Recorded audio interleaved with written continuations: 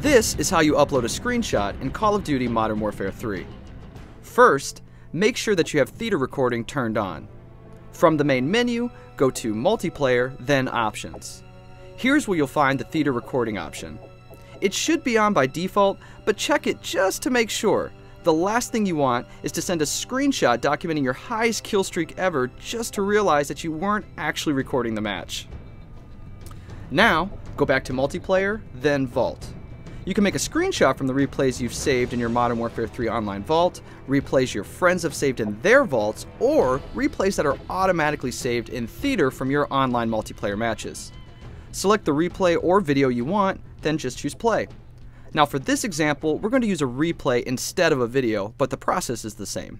Now, all you got to do is find something that makes an awesome screenshot. As an example, this is not an awesome screenshot.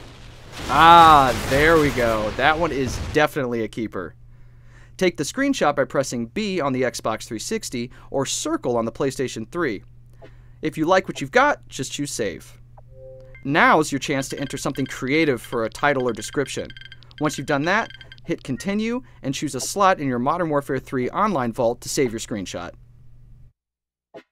These slots are shared by any replays, screenshots, videos, or custom game modes that you've saved. So, if your vault is already full with things that you've saved, you're gonna have to overwrite something.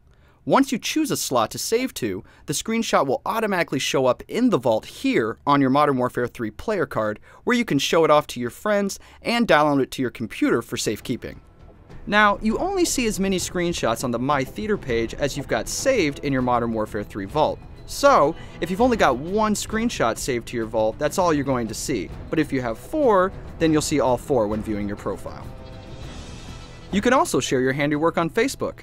Just head to your online vault and pick a screenshot that you want to post to your Facebook profile and enter a description. It'll post in your feed for all your Facebook friends to see.